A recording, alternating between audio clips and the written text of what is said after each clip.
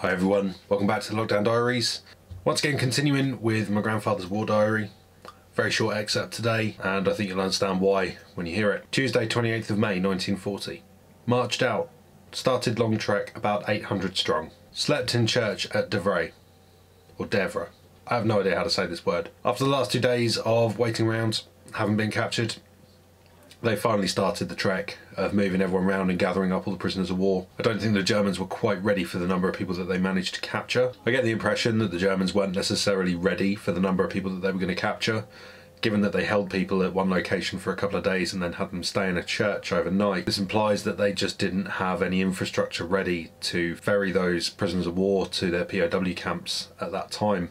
I can only imagine how he was feeling, knowing that he was headed for a decent place with food and shelter, but in the meantime he was sleeping in a church. Anyway, that's all I've got time for today. Thanks for watching.